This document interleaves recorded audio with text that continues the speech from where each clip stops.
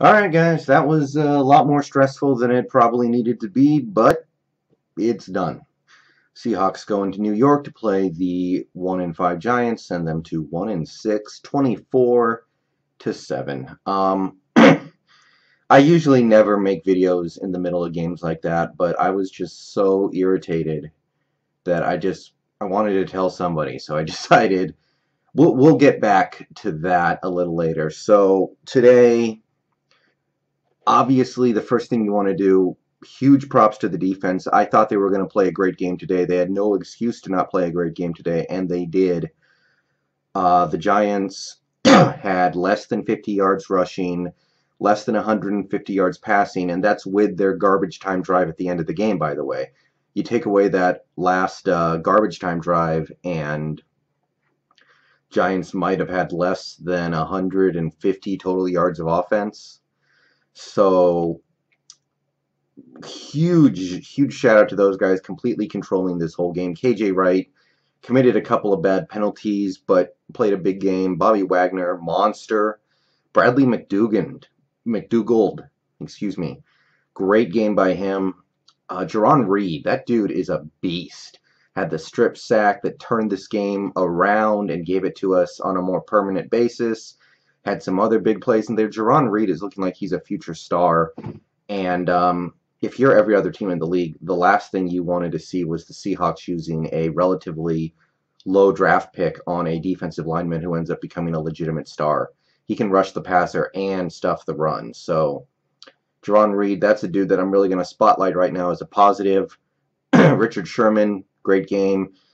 Denied the that first drive long touchdown to Tavares King. It was a blown coverage. He was beat, and he got back in the play and tipped it away at the last second. Beautiful stuff. Shaquille Griffin, how great is it that we're going to have this guy under rookie control for the next 3 years?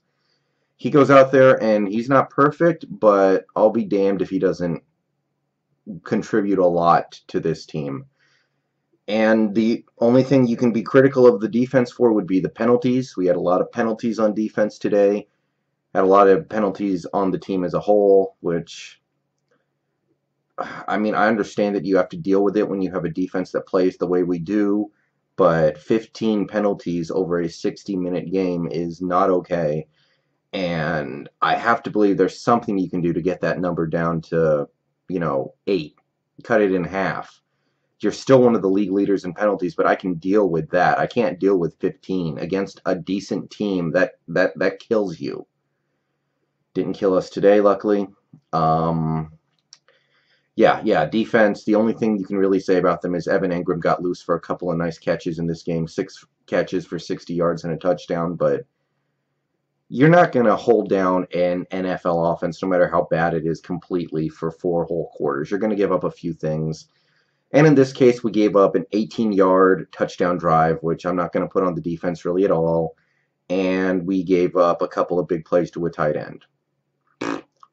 I'm good. So, yeah. Credit to those guys. They did their job. Offense.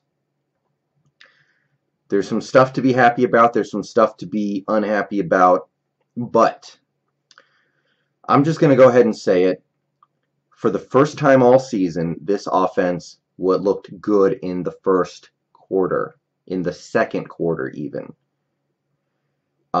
We've all seen it. These first 5 games of the season, we saw an offense that it took about 20 to 25 minutes for the offense to even wake up and even think about doing anything in most of these games. We weren't even moving the ball into opposing territory. It was just a dead offense.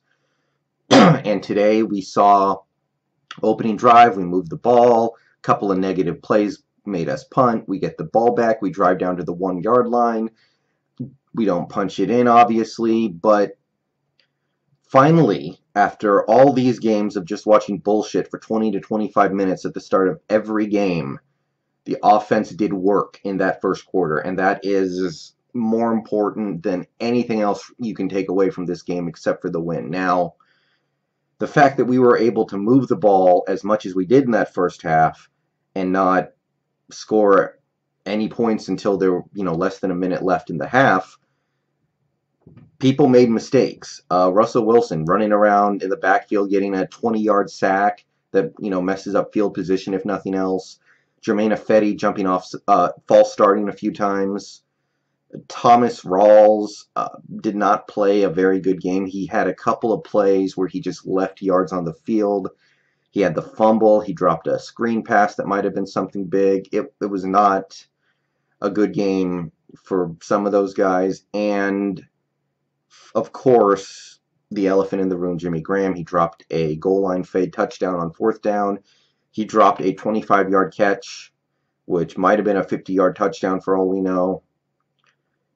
I know he played better in that second half, but I'm telling you, if he hauls in even one of those catches, if he hauls in that goal line fade, the 1-yard touchdown that he should have had, whole game changes, everything's different, everything is less stressful, everything is easier, and there are a lot of tight ends in this league who would catch that pass no problem. So if Jimmy's not going to offer anything better than 3 catches in the last 35 minutes of the game, a couple of big plays, and then a garbage time touchdown, then I absolutely think we have tight ends on this roster who can do better. So I'm not done with Jimmy yet. He's going to have a few good games in a row to win me back, but the second half was not a bad start. I'll give him that. But yeah, the most important thing I saw from this game, other than the win, was that the offense moved the ball. We ran the ball semi-successfully. Eddie Lacy had some good carries. Thomas Rawls, he had 1 or 2 good plays, but like I said, he left some stuff out there with some of the mistakes he made. We were hitting Doug Baldwin on 3rd down over and over again. It was Amara Darboh had 2 early catches in this game, actually, which was great. It's good stuff. Just need to clean up 1 or 2 plays here or there, and this team would have had, 17 points at half. It might be 17-0, it might be 17-7, or whatever it may have been. And then the whole rest of the game just feels so much less stressful. So it's close, guys. And then, of course, in the second half, things opened up. We basically just went to a huck-it-chuck-it offense. Baldwin had a big game. Paul Richardson made a big play where I don't know if he caught the ball. I've got to be real with you guys. I don't know if he caught the ball, but I also think that the pass interference call on Tyler Lockett was bullshit. That's a 30-yard touchdown they took off the board, so I'm going to say it all comes out even, personally. Yeah, it was a good game by the offense, and primarily, you would look at the quarterback play. Russell Wilson, 334 passing yards, 3 touchdowns, should have had 5. That's the thing. He could have had a record-breaking day. He could have had a 400-yard, 5-touchdown day if it wasn't for a couple of big drops and a couple of significant mistakes. So, good news there. Offensive line played pretty well, I thought, especially given who they were missing. I know Ibushi got blown up by Damon Harrison on a couple plays. I know that like I said, Ifedi blew some stuff.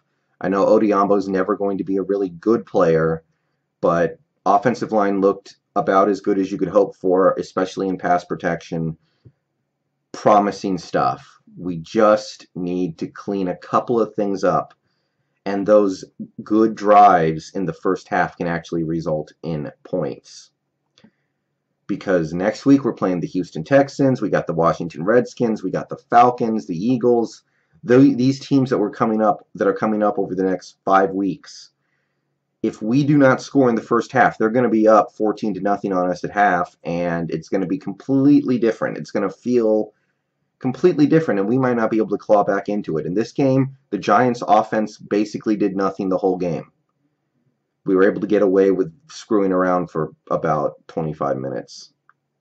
But we need to turn some of these good drives into points starting next week. And I've seen progression, but I need to see it actually turn into production starting next week.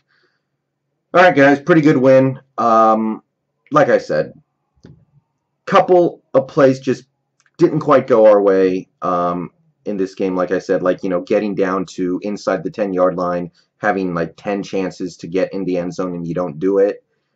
You flip that around. If any of those plays just end up in the end zone, this game might have been a significant blowout, actually. But that's how close these margins are. All right. I'll talk about the Houston game when it's time to talk about the Houston game, but today's a day to be happy with the way the team played because progression, guys. We're getting there.